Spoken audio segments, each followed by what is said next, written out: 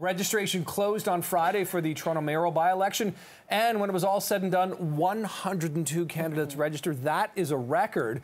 A new poll out this morning on the race puts one candidate, though, well ahead of the pack. CP24's Beatrice Vaisman joins us live from City Hall with more on who is in the lead, and it looks like Olivia Chow takes the cake, Beatrice. She does, and that's been consistent with what we've seen in recent polling, Nick and Jen. She's consistently been the front runner in this race.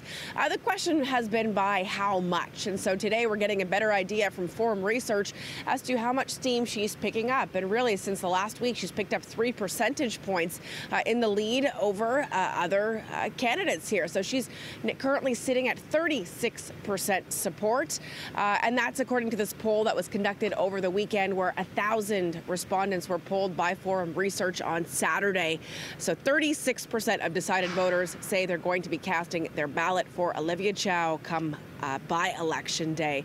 When it comes to some of the other candidates, we've seen them starting to pick up steam as well. Mark Saunders, the former police chief here in the city, has also been slowly gaining momentum, picking up some points. He seems to be resonating with voters to the tune of 18% support, so roughly half of Olivia Chow today.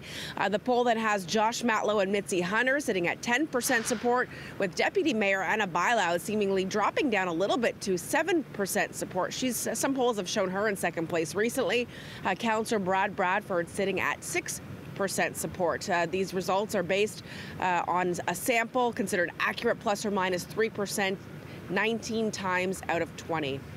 When it comes to the top ballot issues, it's been pretty consistent. You know, while Mark Saunders has been talking about public safety and law and disorder here in the city, housing has really become the #1 issue for voters here in this city.